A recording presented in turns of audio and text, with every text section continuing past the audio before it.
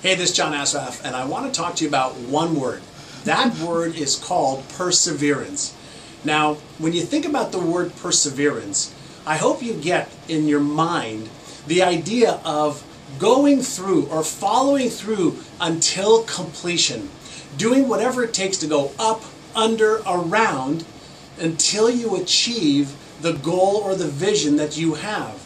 Now, some people's perseverance muscle, not their bicep muscle, but their perseverance muscle is very, very small. At the sign of the first challenge or problem, they give up. And the question is, why do some people give up while others take those challenges and do whatever it takes? And in many cases, the reason is self-confidence. When you have self-confidence that's built on your knowledge, your skill, and your certainty level that you can achieve a goal, you'll tend to take more action towards that goal no matter what. You won't accept no for an answer. You won't allow any of the stumbling blocks or any of the roadblocks that are in front of you to stop you. So what I want you to do is ask yourself this question.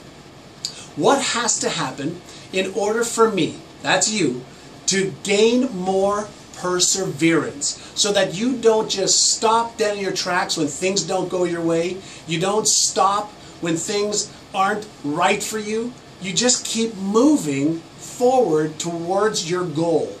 And when you develop that perseverance muscle, what you're going to find is everything starts to open up for you.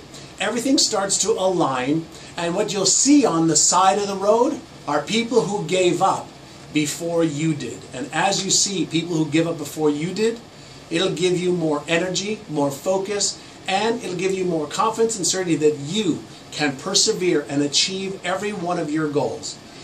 Make sure that you flex that perseverance muscle, and I guarantee you, you'll live a life that is absolutely magical.